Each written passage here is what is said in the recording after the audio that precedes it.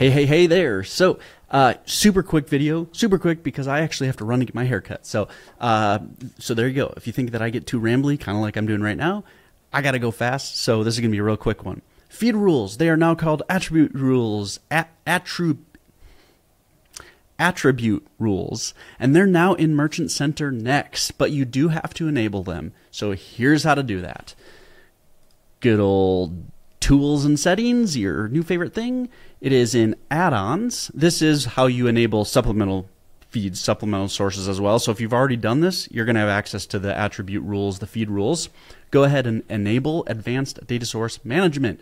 Now that that's in there, go back to your data sources, click on whatever feed that you want to change with your attribute rules, and now you're going to see this little thing which was not there before, your attribute rules.